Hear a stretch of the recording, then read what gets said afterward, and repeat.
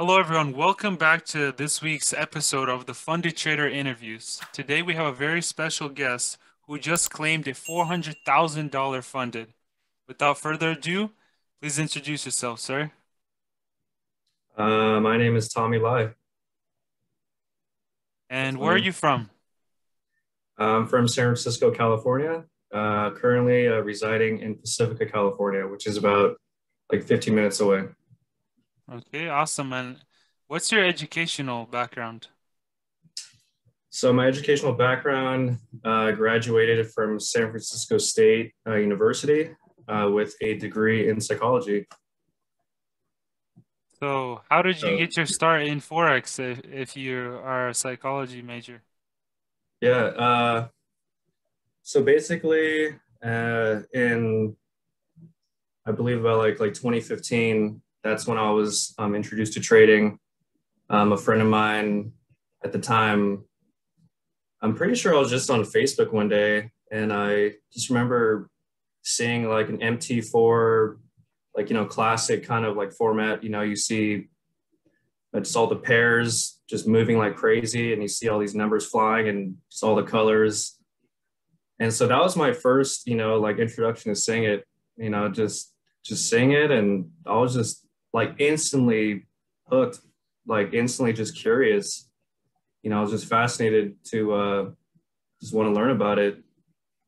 And from there, I reached out to him and like I was just asking him some questions, And what helped was he also skateboarded too. I skateboarded, and so like it was cool that he skated, I skated. So like it was nice we had that kind of like common interest.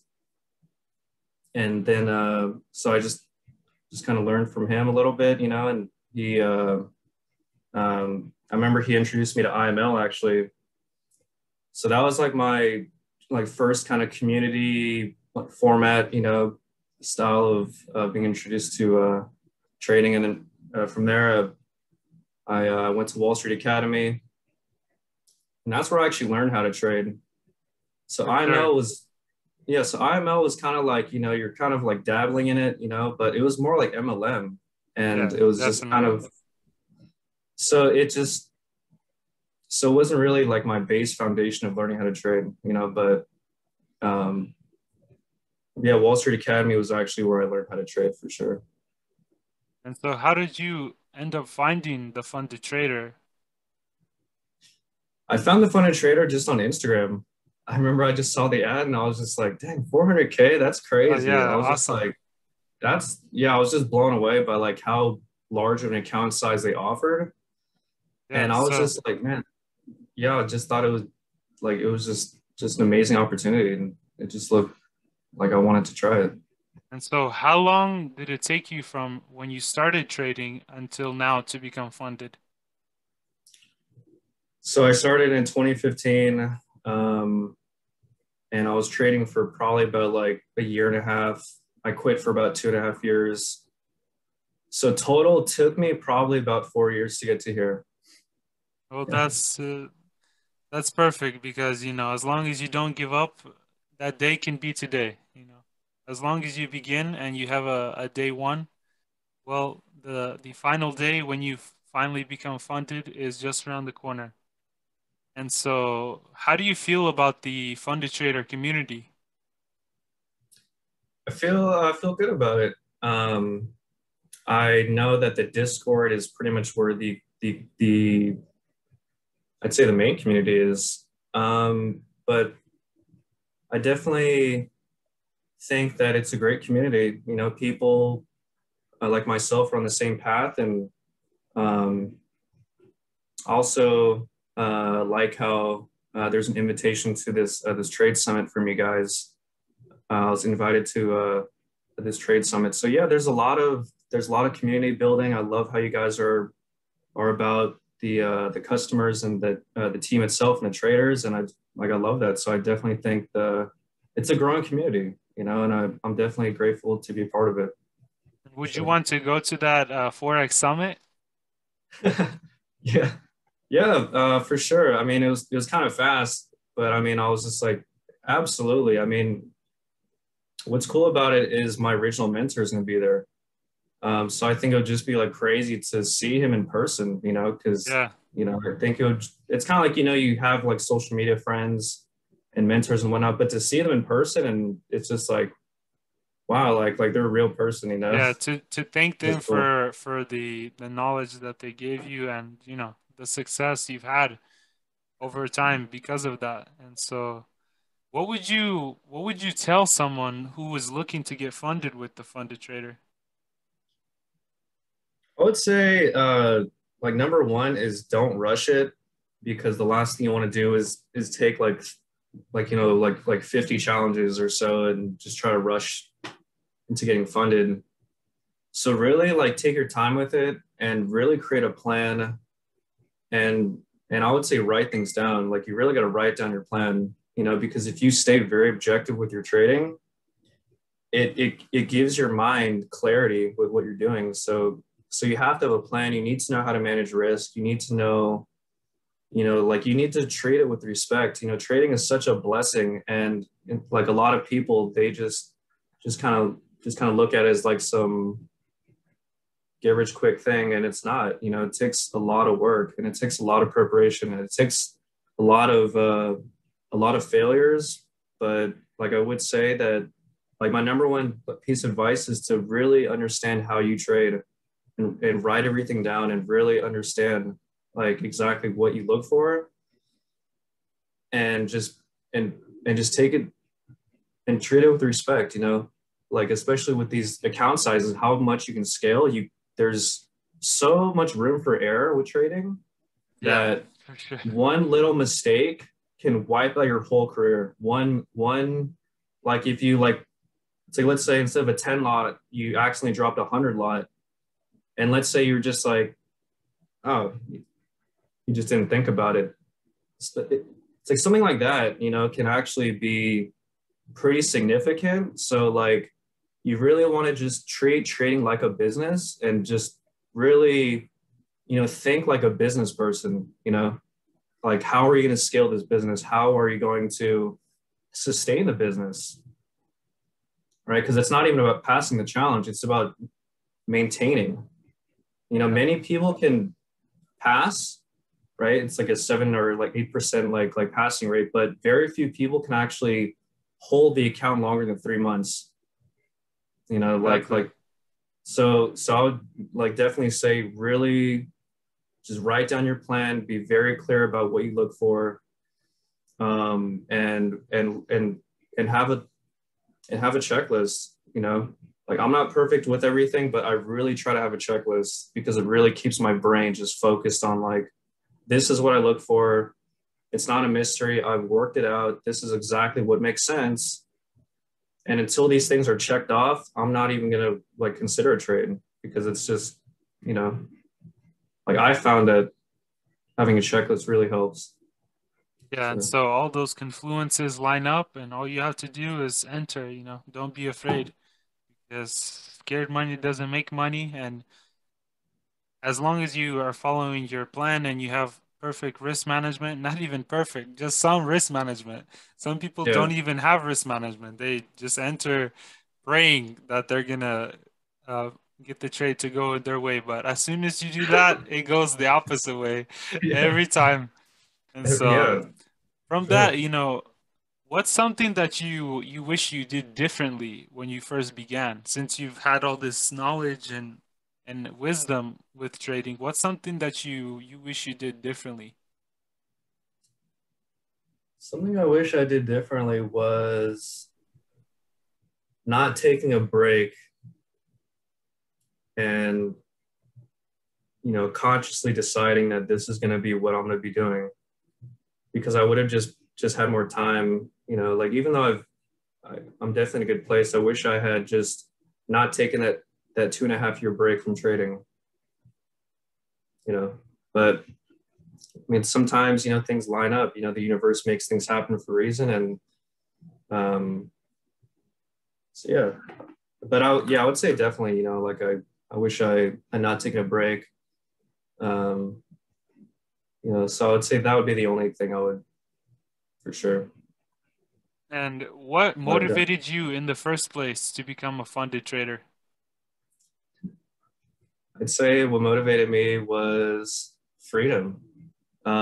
Absolutely. You know, freedom for me was like really the number one thing that I really wanted, you know.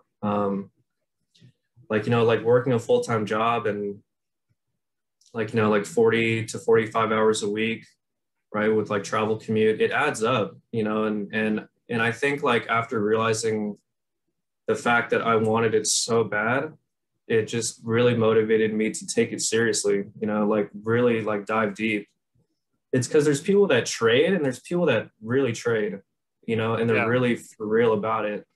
And there's like, you know, in all fields, there's people who are, you know, like weekend warriors, there's people who are for real about it. And I think that once you get for real about it, it shifts, you know, it just shifts your like it shifts your whole like perspective on it, you know, when like you just realize that yeah, this is for real. This is it. You know, this is I know it's gonna be hard, but it's gonna be worth it. Yeah, So when you're about that lifestyle, you heard it here first, folks. When you're about that lifestyle, it will all work out. Just keep grinding and keep pushing forward. And so, how much time absolutely. do you say you have dedicated to studying or looking at the charts? I would say now I would say probably like at least like 3 to 4 hours a day in the morning is probably like plenty of time for me. You know, in fact, I was actually learning that, you know, you really don't want to spend more than 4 hours a day on the charts because your brain has like a bandwidth, you know, and like if you like push it too hard, it can like almost be like overkill. So I would say like just really like dedicate the morning to like, you know, 4 hours, 3, 4 hours max is pretty good, especially in the morning. Your brain is like it's more alert, it's more awake. And so like just use that time to like just get better with your analysis and whatnot. So for me, yeah, about like 3 to 4 hours every And morning. so, do you find yourself setting alerts or do you actually sit in front of the charts? So yeah, I usually sit in front of the charts. Um, and sometimes I set alerts, you know, for like breaks of structure and whatnot, but I pretty much like to be on the charts for sure. It's like unless it's like a limit order, Yeah. right? Then I'll set an alert if it wicks out, you know, and I just snag a like a super crazy good limit order for sure. I'll set something like that. You know, And what is a hard lesson that trading has taught you? a hard lesson trading has taught me is that um, I would say the need to always be right, you know, and that just because you think you're right doesn't mean you'll actually be right. And it's okay to be wrong too. It's okay to it's okay to take losses in life, but it's about minimizing risk. So I would definitely say the big yeah is the need to always be right. Like don't always try to be right. Be methodical in your process and be clean with it, but like get out of the mindset of taking losses personally. You know, because it's a Exactly. probabilities game. It's a probabilities game, and if you have edge to your system, then you know then you shouldn't take it so personal. In fact, I was actually, I mean, like I like I think what also helped me was in realizing that there's four types of trades. There's good losses and there's bad losses. There's good wins and there's bad wins.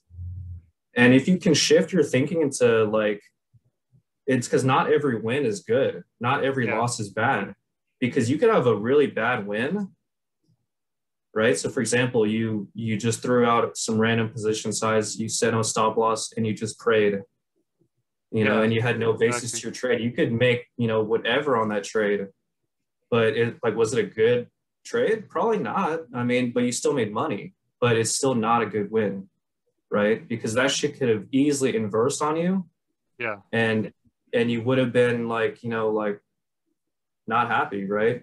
And the same as vice versa. You could have a good loss as well, which is you know, it's controlled, it's managed, it's position sized accordingly, and you set a stop loss. It's that simple, you know. So it's like I think changing the thinking to, like was this a good win, good loss, bad loss? It shifts your thinking. So I think that like that was the biggest lesson for me is in, changing how I think about wins and losses as a loss not being bad. It's part of the game, and that you have to, you know, treat it with respect, So that way, because you cannot grow an account if you're not protecting your account. And Yes, I like exactly. realized that too. That was another lesson. Protect And your capital for yeah, sure. like you cannot grow an account if you're not protecting it.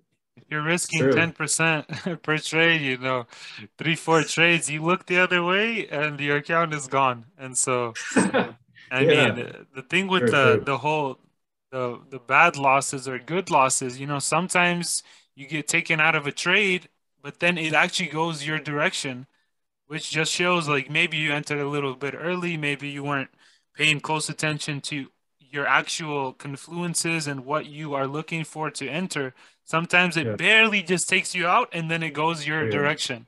Some Oh people yeah. get so angry, oh man, I lost the trade, but in reality, you just learned something that, yeah, your analysis in this scenario was correct. And, there's different strategies that people utilize. Like sometimes if they get stopped out, they'll enter again with the same like type of risk or less risk because they've already lost, not necessarily revenge trading, just trying to sort of scale in the position. Maybe you were too early, you get in, and then that entry actually does end up going your direction. So there's many different ways to go about it, but as long as you understand, hey, I can win and still not be happy because I just entered for no reason and I don't know why I entered, but I won. That doesn't fulfill you more than when you actually analyze something correctly and then it goes your way. Oh, that like what's better than that? Absolutely. Hell yeah. Absolutely. That Exactly. is 100% true. It's better to, based on a good analysis and you did everything correct, than like taking a paper cut and be like, damn it, like that was stupid, Yeah. Yeah. you know? So yeah, 100% I agree with you. And Absolutely. so when you do take a few losses or in a row or in a string of losses, what do you do or what helps you come back from that? I would say so what I do is I really try to one like understand, okay, so was this a good loss or bad loss? And I need to truly be honest with myself. Like was it a trade based on some scale and continuation that wasn't really like timed that well, and I was just trying to ride the wave. And it's like I try to avoid, like paper cuts. But if I do get stopped out, like for me, I tend to get stopped. I notice my average is like maybe 3, 4 losses in a row, like maybe five. But something I do is I basically just keep trading. I keep on just going, and maybe like something I could do is I'll reduce my risk on that next trade just to, psychologically kind of ease myself back into it.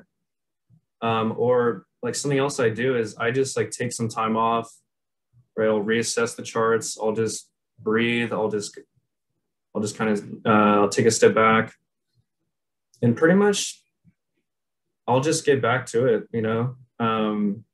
as long as I'm taking trades based on my trade plan. I can't see, the thing is like you can't really retract so hard, right? You can't get too like withdrawn from the charts. You kind of have to keep going, Yeah. and try to just treat the same trade as the last one. But I still just make sure that I'm being, just strictly objective. I'm being, just very just vigilant on my process, and I just try to just time my entry the best that I can. Yeah. But I try to just get back in. I try to Of just get back course. in. And so how many accounts have you blown if you have taken more than, five, six losses? How many accounts do you think you've blown in total? Um, probably like I'd say probably like 10, let's say maybe 15. Yeah, so I Yeah. mean, I've heard that a lot from different traders. Some are in the like the 50s, but No, yeah, man. then Hey, you're going ham on the markets. You need to if you've clapped over 50 accounts, you need to definitely take a step back and look at what you're doing because you're just taking yeah. money into the fire like No, yeah. so It's and like I think that's what a lot of people struggle with is they don't really look at like they don't really look at what they're really like doing wrong, and they just keep on repeating the same, like just hitting themselves over the head with a hammer, expecting, like this account to go. But I mean, like, no, like it doesn't really matter how many accounts people blow, it's like most important is that you are truly learning and progressing with each loss and really, yeah. trying to understand like what you did wrong and yeah, like yeah, trading takes time. It takes a lot of time. It doesn't really matter how many accounts people lose or blow, it's just, like the fact is you keep going, and that's how the game is. Exactly. It's almost like the this scenario. I can't quite recall what game or movie it's from, but like every time you lose an account, you click rewind or you kind of go back to the beginning. You start over and then you kind of look at the past and you look at the mistakes you've made and you're like, okay, I need to not do this, this and that. And then for your next attempt, you get the account blown for some other reason and then you reset again and again until you figure out everything you're doing wrong, you work out every kink that has been holding you back, and then eventually you'll be at the final reset and you won't need to reset anymore. It'll just be steady growth from there on out. And so another question I wanted to ask you is what kind of trader are you? Like, are you a swing trader, scalper, intraday? Let's say let's say swing trading with a day. I would say a day trading scalping entry mentality with a swing trade long-term perspective on the trade. So I would just say swing trading like as a whole, but I would say in terms of actually taking the entry, it's more of a scalping kind of like sniping Yeah, so you're sniping mentality. it 10 miles down the range. You see the target all the way, it's like a dot. And then you're Yeah. trying to aim for that. And so you enter a Yes. trade and you're holding for the entire wave. I mean, you can't ask for a better because that gives you better chances for a really nice risk to reward. You minimize your risk and you're able to actually, if you just enter with a really good position, especially since you have this ginormous $400,000 account, which, by the way, you can actually get up to 600,000 if you were to take another Yeah, yeah. challenge, merge Yeah. that. You can have $600,000 and then 10%, hello, 60,000 just landed in your bank. I mean, Right? guys, honestly, Crazy. with these funded accounts, like the potential is limitless. It's unbelievable. One account can change your life, your family's, your future generations' life. Because you can have nothing, you can save up money for a funded account, and then you're there. You've achieved everyone's dream and goal. Yeah, man. It's truly amazing what trading can give people if they see it. Some people don't see it. And I think it's just it's not for everyone, but I think it's like for people like you and myself, we just we intuitively see the vision and we just can, kind of grab onto it. It's like you see opportunity and it just makes sense, like why would people trade, like 50 like hours a week to make less than $1,000 a week? And I get it, like you should have passion for your job, but at a certain point you gotta have to like know like where you want to take your life, and it's like some people don't see themselves making more than 50K a year. Some Yeah, people think that 50K in 1 month is bad, and I think yeah, it's like who you hang out with is like going to determine like just your standards. I mean, I've got a friend, shout out to Jacob Reeder. Man, this dude is like 23 years old, bro. Like he makes like 100 and like 20 grand a month. I mean, in the past 3 months I've known him, this dude has been making like pretty, you know, like 6 figure months Yeah. and like pretty consistent. This dude is, let's say maybe like he'll make like 50K in a month, but he's, you know, he's just flowing along this But path, that's and it's like, still 50K in one. He just made a year's salary in 30 days. Like yeah, you're minimizing that. I wanna no, yeah, reiterate, guys, 50K, and that's still very very high compared to almost all the percentage you can think of. And 99, I don't know, but exactly. So, and yeah, would you like to give us an insight into your strategy with your charts? absolutely, yeah. All right. So I'm going to be going over my strategy with you guys here. So basically, the most important thing that I do is I always zoom out. So number one is I always start on the daily time frame. If I want, I can go to like the weekly. We can see like where volume and momentum has been going. Go to the monthly. We can see, okay, then the past month, right? There's been a lot of bullish momentum, right? So clearly we can see that in the past, right? Let's say 2 candles, right? That's about 60 days of price action. It's been very bullish. Okay, we go down to the weekly. We confirm it. There's been a lot of bullish movement.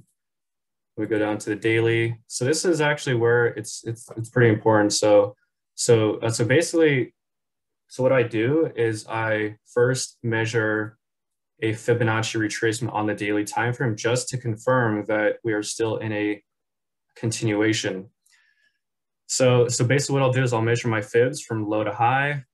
Okay, we go from 100% to zero. The market basically pushed up and it came back down to 38.2 on the daily, which basically means that the market is in a continuation.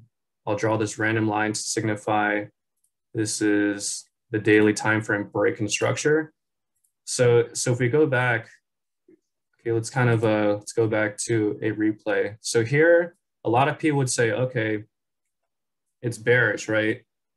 So then if we play another candle, we could see that it got tested right here. And then here it's being tested again, but it's kind of rejecting this 32 point, which means that we're probably going to be in a continuation of the bullish move. So then basically once we see, okay, so pretty much it's been rejecting. So we know that, okay, it's probably going to continue bullish. Okay, we take that off. So now it's like basically from here, let's go back to, let's say right there. So pretty much once I know that it's probably going to reject 38.2 on the daily, I can go down to H4 for more price action confirmation. So then once we know, okay, again, right, let's kind of signify that this again was our 3x red line on the daily. It was somewhere around there. Yeah, 38.2 Yeah, retracement. so that's pretty much where that line was on the daily. So now what we're doing is we're going to be drawing our H1 fibs, which is basically going to measure the counter trend line on H1. So we start with a bullish candle to signify the low. So in this example, it's probably here. Let's see. So basically what I do is I see like, okay, so on H1, we need to make sure that 38.2 has been reached at a minimum. And once it has, we then have to readjust our fibs. So in this example, we measured from low to high. We see that, okay, market came down to 32, so we can take that off. And so basically, I'm going to be measuring until I see a valid pullback that has not been broken yet. So in this example, okay, so it's right here. And then here, right, so the market pushes up. And so this is where we're going to counter trend, right? So now we're basically measuring the counter trend line. And so how I do that is I take the counter trend line itself. Let's make this. Okay, so basically we're now measuring the counter trend line. So we need to see how far it's going to push. So then once the market has broken the counter trend line, and the way that we know that is it has to touch at least 3 points, right? You can't like try to force the counter trend line. You can't say like, this is the counter trend line. Yeah. Like you can't really like go like that. Well, I guess you could, but it's still, it hasn't reached 38.2, so it's mellow. So Okay, so basically, so once we know that the market has created a valid pullback, I'm hitting at least 38.2. Then I'll draw a random, also signify a structure break. Okay, so once the market has broken a counter trend line and it's also broken structure, that's when the setup is pretty much complete. And that's only the setup of requirements. So I have what's called setup requirements, and I've also got the entry requirements. So basically, okay, so our setup is complete. Okay, we've hit all factors. The counter trend line has been broken and structure has been broken and closed. See, so a lot of people, they don't wait for the candle to close. So this candle right here pretty much signifies that it's complete. So now that we have our trade setup complete, we can now shift our fibs a little bit to there. Now we can go down to M5, or okay, we can go down to M30. You can see more details. M15. Okay, we see it broken out. So now we can actually take our micro fibs, which is actually it's a little nugget for you guys, but I think that if you guys use micro fibs as well, you can get some crazy good entries. So basically, so I'm now drawing my micro fib and finding a valid pullback as well. So basically, the micro fib or the entry requirement is pretty much the exact same as my trade requirement, just on a smaller scale. So this is the setup again. Now the entry requirement is going to be pretty much the exact same. You know, so pretty much I'm doing the exact same thing, but just on a microscopic level. So now, okay, what we're doing is we're now playing the replay. So we need to see a valid pullback of 38.2. So let's shift our fib a little bit up. Right, these are all 23s. And so what I'm looking for is I'm actually looking for a micro pullback of at least 38.2, ideally somewhere around the counter trend line and H1 structure itself on H1 so we can get more confluence. So let's shift this.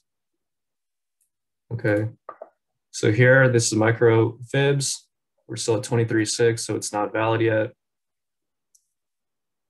Okay, so it's hit 32, and look, it's also pretty much in line with H1 structure, which is like pretty, there's some good confluence there. I like that.